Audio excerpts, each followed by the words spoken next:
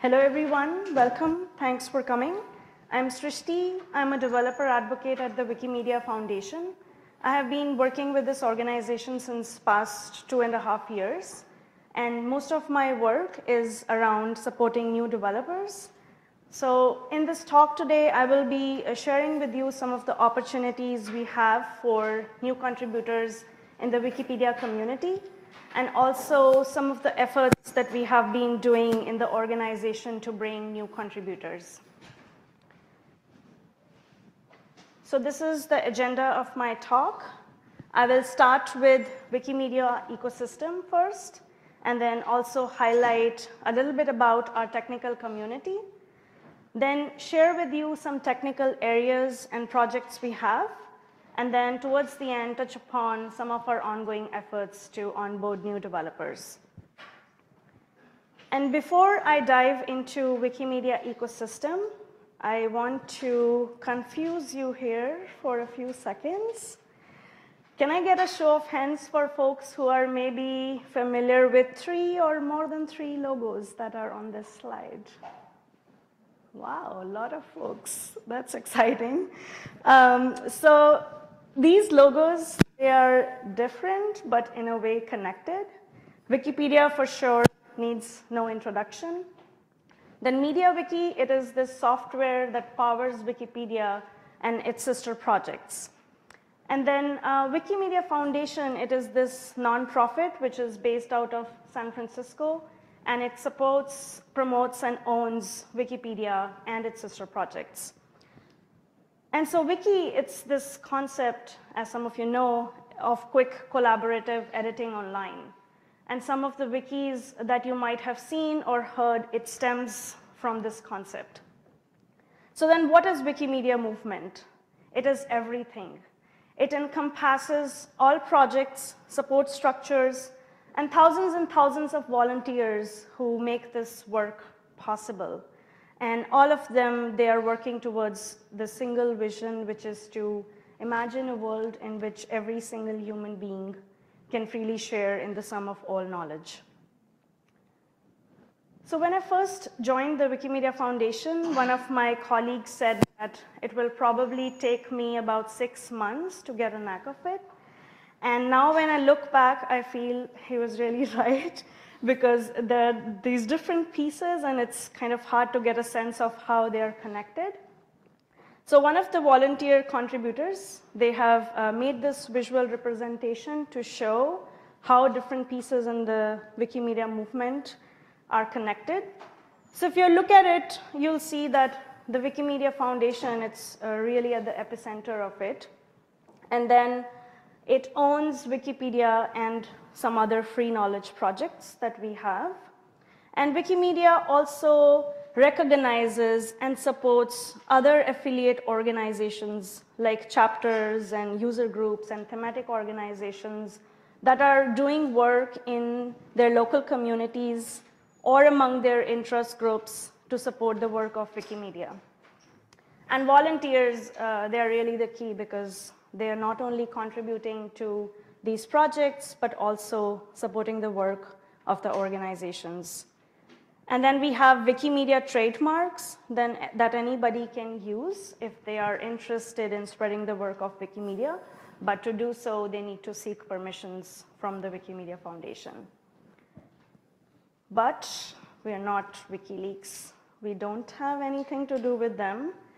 It's not even a wiki. And then there are other wikis. So there are over like 30,000 wikis that are maybe powered on MediaWiki, but we are not directly involved with them. So although there is a lot going on the editor engagement side of things at Wikimedia, in this talk, I will be focusing mostly on our technical community and making technical contributions to Wikipedia.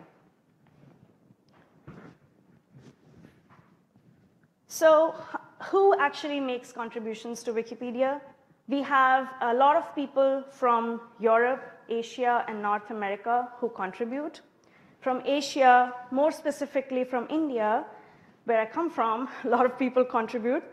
But we see very less activity from Africa, South America, and Oceania.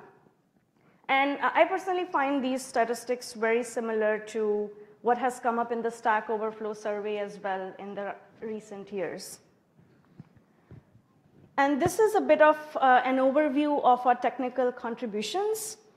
In 2017 and 18, we saw 413 distinct contributors who made a little over 45,000 commits in over 1,000 repositories.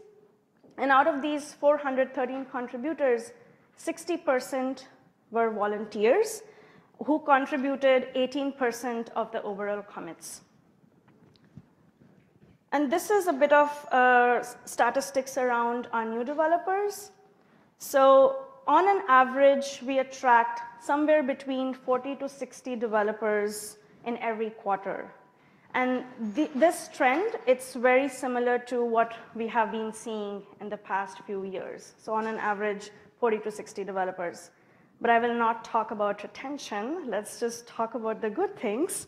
You can talk to me after the talk maybe, and we can share more. So what makes Wikimedia volunteers contribute? So like in any free and open source software project, people have different motivations.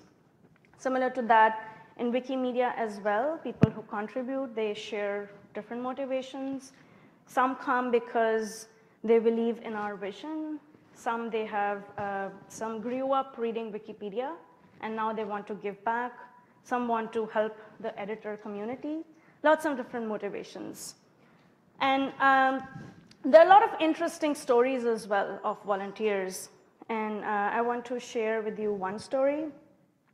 So recently, I was chatting with my coworker, and I asked him that, hey, like, why your name is in all our API docs? And he laughed and said, well, I was 17 then, and our docs have not been updated ever since. He's sitting right there, Rowan, and it's been 12 years now that he's still with Wikimedia, and now leading a team at the foundation.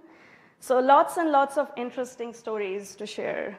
Some people, they stay for a short time, some never leave and find their home in our community. So when I joined the foundation, I had this question, like my friends have also, that what is remaining in Wikipedia to be developed? Like, who are you, like, for what reason you need volunteers? Wikipedia is out there, it's done, so what else? And only when I joined, I learned that it's a complex world out there. There is too much going on. If you look at Wikipedia, right, what it was in 2000s and what it is now, it has evolved a lot. And then there are so many other sister projects that have grown in all these years as well. And now we are in 2019 when we have started to think about the future, that in a decade from now, there are so many billion people who are going to come online. So how do we prepare ourselves now to serve them better in the future? So for lots and lots of different things, Wikipedia needs help. So this was a bit of an overview of Wikimedia ecosystem and a little bit about our technical community. And now I would like to share with you some technical areas and projects that we have for new contributors. So like in any free and open source software project, there are 4 steps. You first pick a task related to a Wikimedia project or technical area. You then set up the development environment. And when you're done, you choose and solve a task. And finally, you submit your code changes. So to start with, I will talk a bit about step 1. And I personally feel it's a complicated step because there are way too many options to choose from. So this is a very kind of high-level overview of our projects, our main projects. Wikipedia, everybody here knows. Then we have other projects which are very popular, but you might have actually heard them, but you don't know that they're also associated with Wikimedia. For example, we have Wikidata and Wikimedia Commons. How many of you know those projects?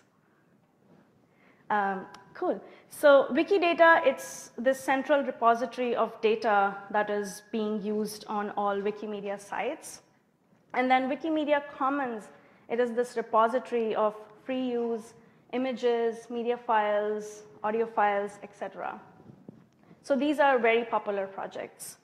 But then there are lots and lots of other projects in which there is not much development going on, but these projects are popular in their own communities. For example, we have Wikivoyage, which is a travel guide, which a lot of travelers edit. Then we have Wikiversity, which is a collection of resources for learners and educators that a lot of educators use. Then Wiktionary, which is a free content dictionary, and Wikisource, which is a digital library for textual sources, and so many other projects like that. Then we have a lot of technical areas that relate to some of the main projects that I shared with you, and also some of the other projects that we have.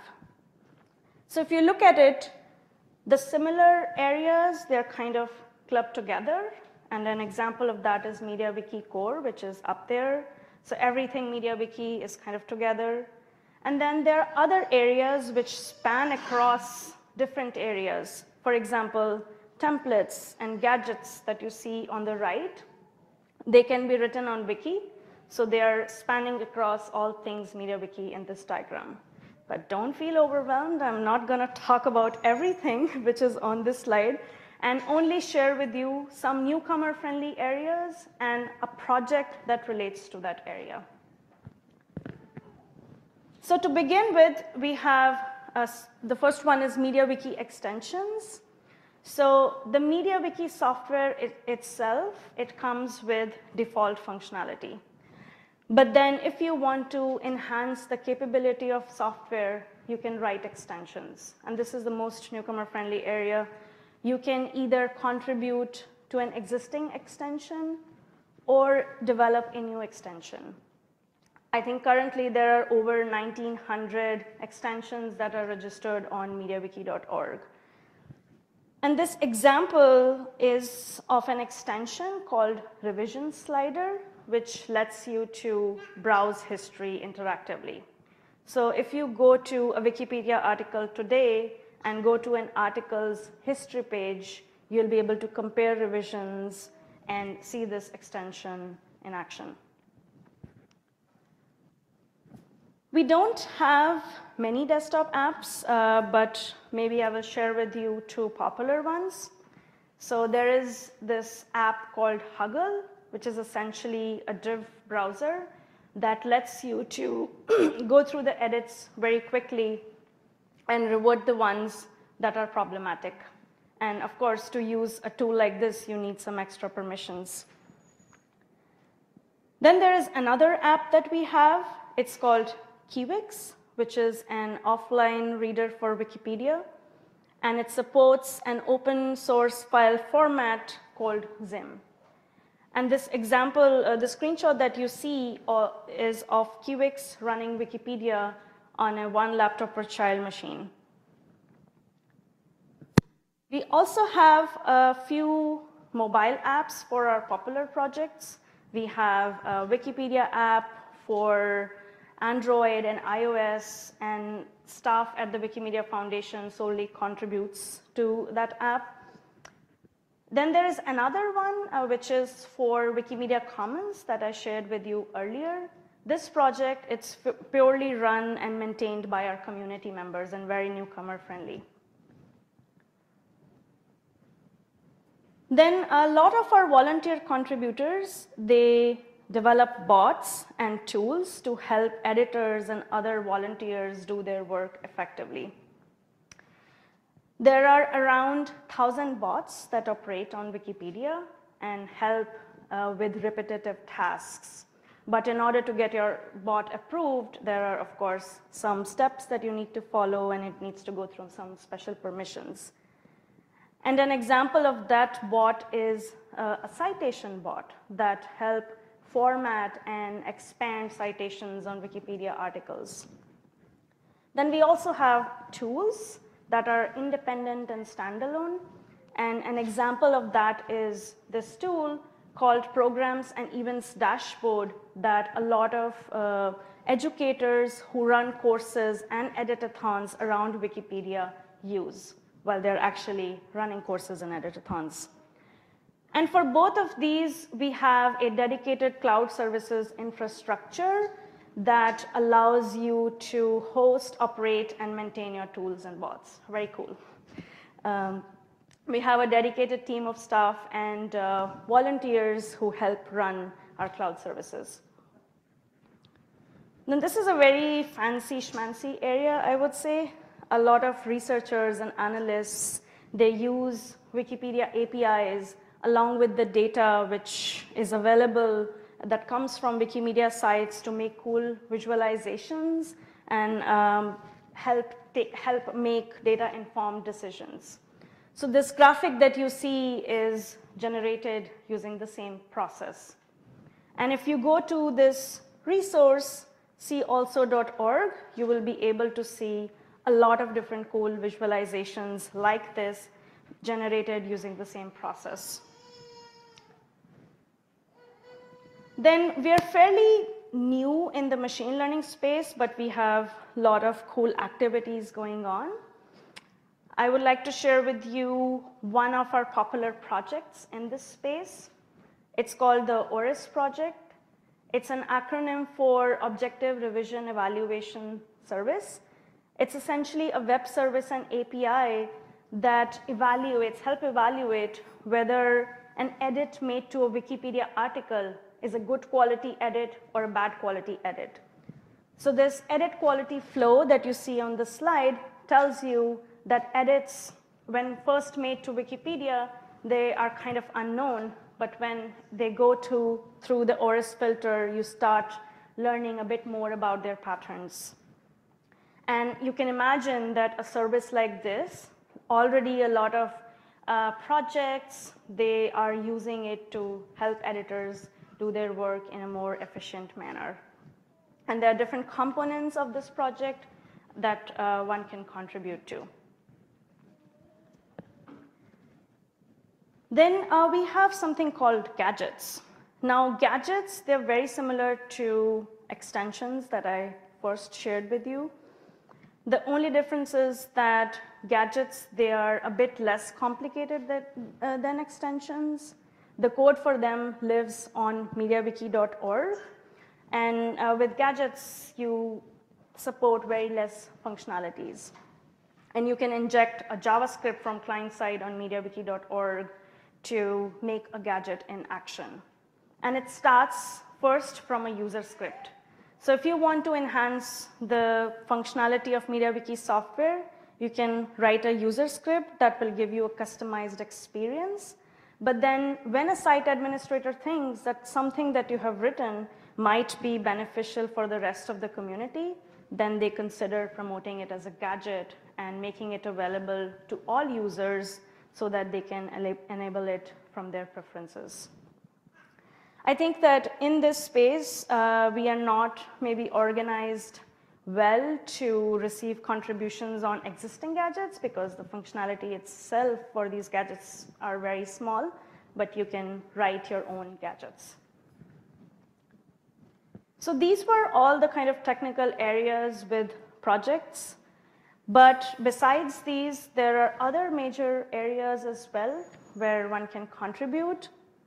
So you can either help apply Wikimedia design principles to other projects which have not received that kind of guidelines yet.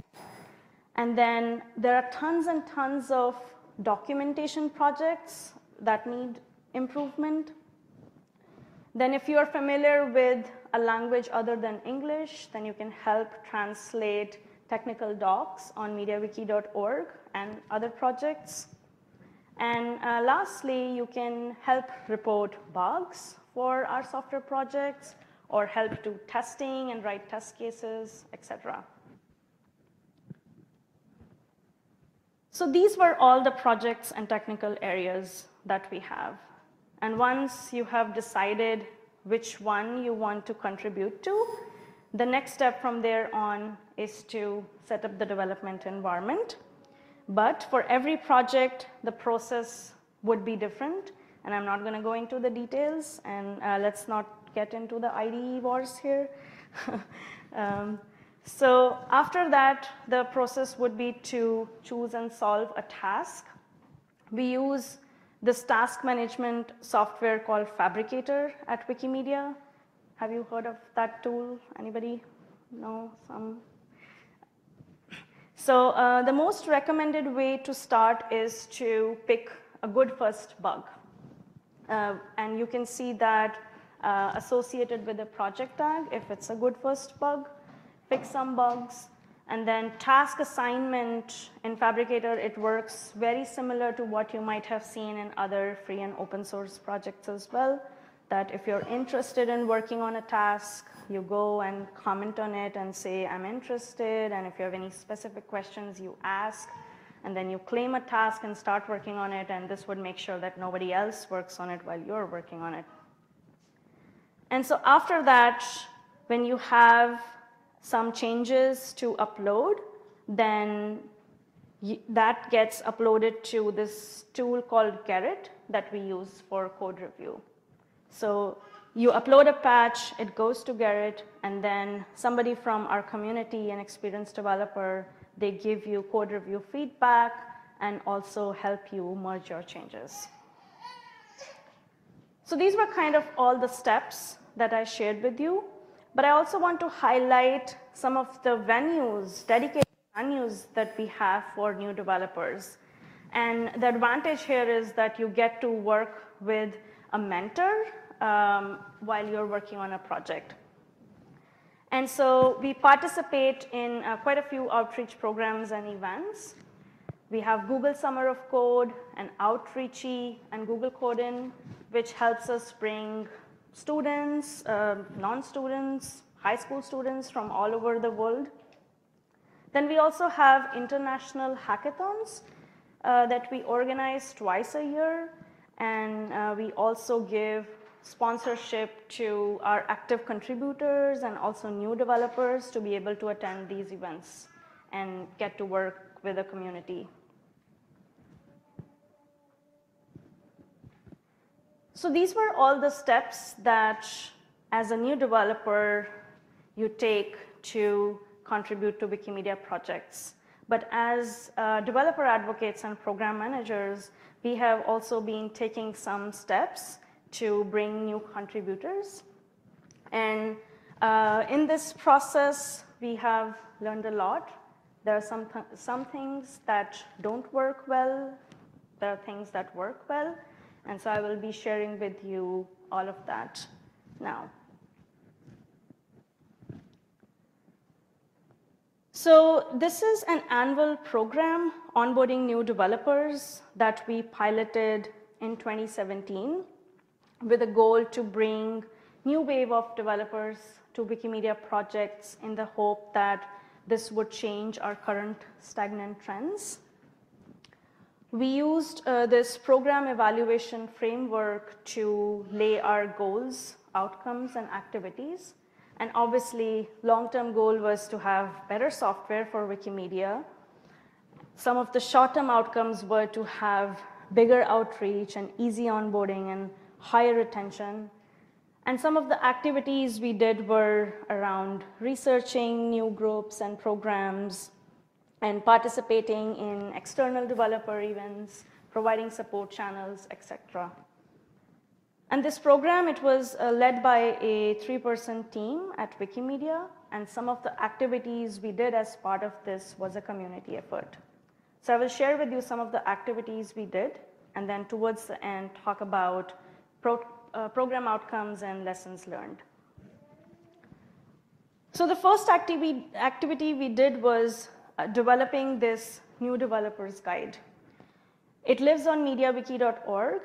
It has a list of newcomer-friendly projects with very clear instructions on how to get started. So it has things like what are skills required, or who the mentors are, or what are the recommended tasks to work on, etc.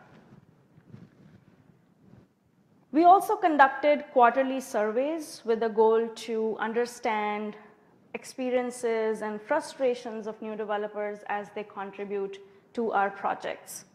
We documented the results that came out of these surveys, along with some of the other new developers, metrics and trends and activities happening elsewhere in the Wikimedia movement in quarterly reports, also on MediaWiki.org.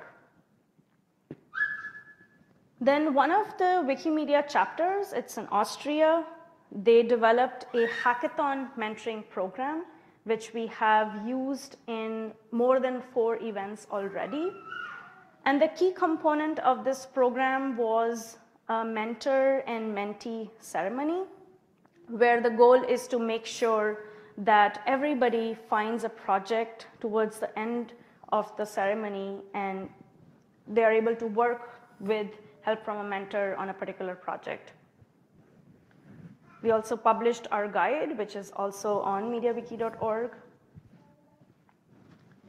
Then this is about university students and professors reaching out to us who are interested in teaching free and open source software through Wikimedia projects. And oftentimes we don't know how to help them. Of course, we can provide a list of projects to work on, but more than that, how do we help them assess students' work? Those are the kind of requests we have received. We don't know how to navigate. So last year at LibrePlanet, I attended Matt Bernier's session, who talked about these 2 cool initiatives, Mozilla's OSSN and Teaching Open Source Posse. And they also connected me with the folks who are behind these initiatives after the event, and we ended up collaborating with them. So as a first step, kind of listed Wikimedia in the repository of projects and hoping to learn more from them going forward. Few of our active members from Africa, they formed a developers group with a goal to increase participation from African continent. And with very little resources and guidance from us, they have conducted developer events in a lot of different places in Africa, Ghana, Cameroon, and Cote d'Ivoire. And we are very excited and supportive of this initiative because we don't see quite a lot of activity happening in Wikimedia projects and developers coming from that region. So this really makes us happy. We also experimented a little bit to improve our code review workflow process for new developers. So we developed this newcomer bot for Gerrit, the code review tool that we use, which does 2 things. So every time a new developer submits a patch, it adds a welcome message in a comment to their patch, and also adds them to a newcomer group in Gerrit, which helps us to keep track of their patches afterwards. And then in a weekly email on our mailing lists, we try to highlight these newcomer patches and then encourage members from our community to review them. I'm not sure if you have seen that chat system XKCD, but we often bring that up at work when we find ourselves entangled in a discussion around too many communication platforms. We have a lot of IRC lovers at Wikimedia as well, and it's very hard to kind of try new platforms, but we want to make sure that we continue to experimenting with new tools out there, and new tools that can help us serve different audiences and different use cases and specifically engage new developers. So as an example, we piloted Discourse as a developer support channel. It's still ongoing. Then we have Zulip for our outreach programs, And we have started to also use Telegram for our international events at hackathons to connect participants. But haven't found a single solution yet that works for everything. So these were all the activities that we did. And in this process, we learned a lot. There were things that worked well, but there were things that did not work so well. So as an outcomes, I would say for things that worked well, the mentoring program that I shared with you earlier, that was developed by Wikimedia Austria, which is a Wikimedia chapter, it won the Austrian Open Source Award. So it was really rewarding for us. And a few other things that we have started to notice, I will talk about that.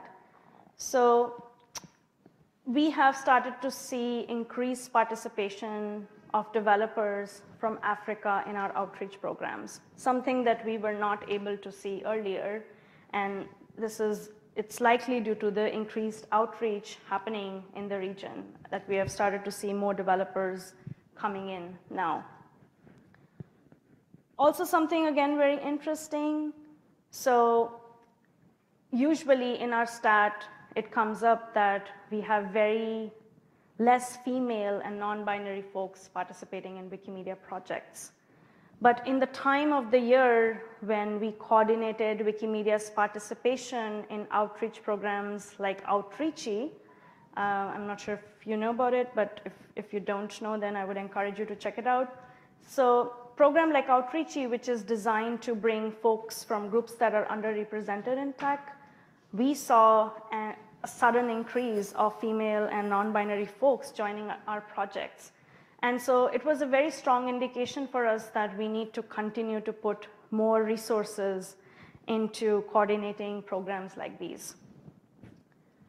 And for us as program managers or developer advocates, I think this program helped us to organize ourselves better to bring new developers systematically in our technical spaces. So these were all the positive things. Let's come to the negative things. Surprisingly, the needle did not move. Our stats around onboarding and retaining new developers, it remained the same. There wasn't any change. In our survey results, it came up again and again that new developers are struggling to understand technical documentation and also frustrated with the code review process. And I think what happened there was that we hit the chicken and egg problem. With all this engagement work, we were focusing mostly on the surface level, but not going deeper into the contributor pipeline and seeing how new developers are doing there. But with a 3-person team, it's really hard to balance that problem. And we are also, in our team, we had other things to do. This was just the program that we were running on the side. But I think that there are still some important kind of learnings and possible future directions that we are thinking that we can take going forward. And so one is that we work with our project teams, both in Wikimedia, like the staff members at Wikimedia, and also in our community, and continue to make improvements to our contribution guidelines and processes and technical documentation. And then another could be that we work towards building capacity in local developer communities who can then help us scale some of these efforts and work we are doing. So this was all kind of our learnings, and I would be curious to know, maybe after the talk, if any of you here have experimented with similar models in your project or organizations around bringing new contributors and that have worked well for you. I would be really curious to know more. So thank you for listening. That was it.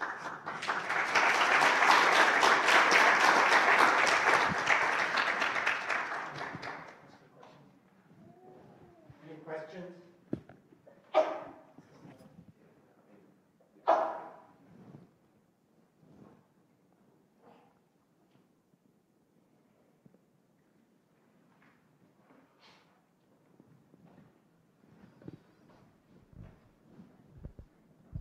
Hi.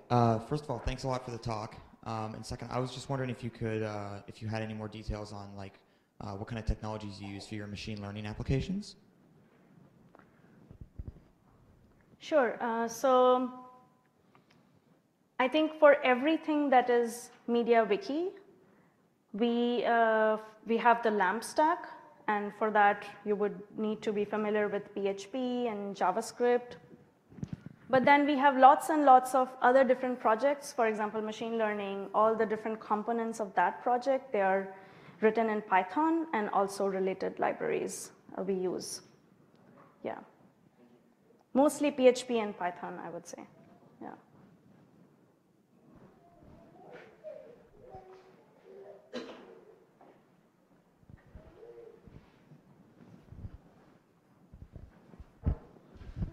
I was wondering, as part of this, trying to make it easier for newcomers, did you spend any effort into curating specific tasks that are more appropriate for people coming in instead of just directing them to it? Here's an interesting project.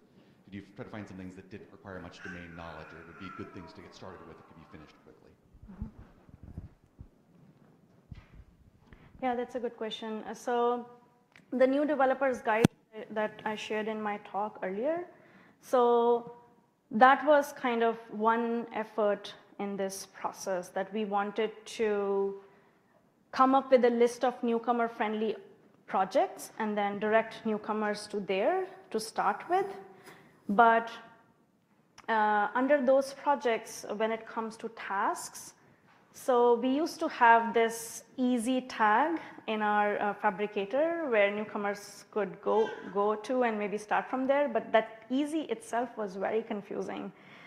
Easy can mean different things, and I think for quite a lot of time we had this discussion in our community that what the good name should be, and you know, like when you have so many people in a community, then people have different opinions, and it took us a while to change the name from easy to good first bug. So we have that now, but I think there is a lot of work that needs to be done to get our good first bugs in shape and make sure that they have clear instructions and it's easy for newcomers to follow.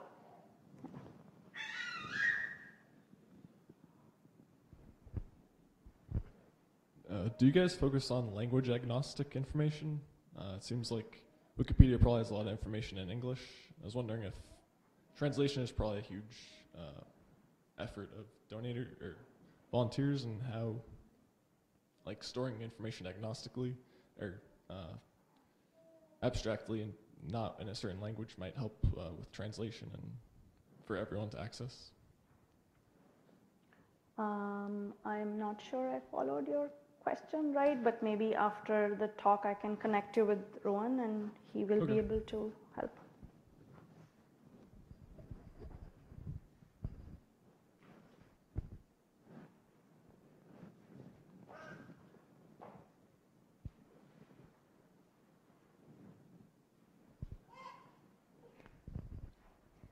As someone who just would want to get started, but I'm not a coder per se, I'm more of a configuration, drag and drop kind of application developer.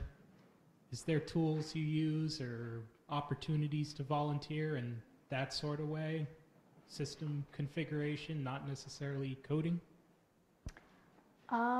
Yes, I'm sure that we have opportunities in this space as well. And maybe after the talk, I can point you to some links that you could look into. Yeah.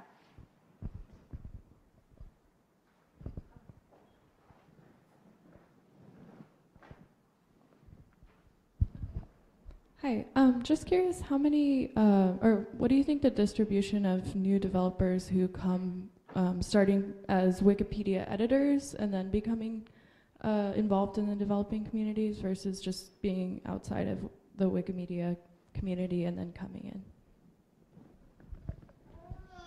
Yeah, that's a good question. So, as I was mentioning in my talk earlier, that people come with different motivations, and yes, there are a lot of people who, who grew up reading Wikipedia and have edited Wikipedia articles, but now they're at a point that they realize they should be building tools to help editors. So a lot of people we see converting from editors to developers, but I don't have statistics on that. Yeah, I don't think that we have actually tried to figure out how many of those editors are converting into developers. But yes, that's the pattern we see a lot. Any other questions? All right, thank you very much. That was great. Yes.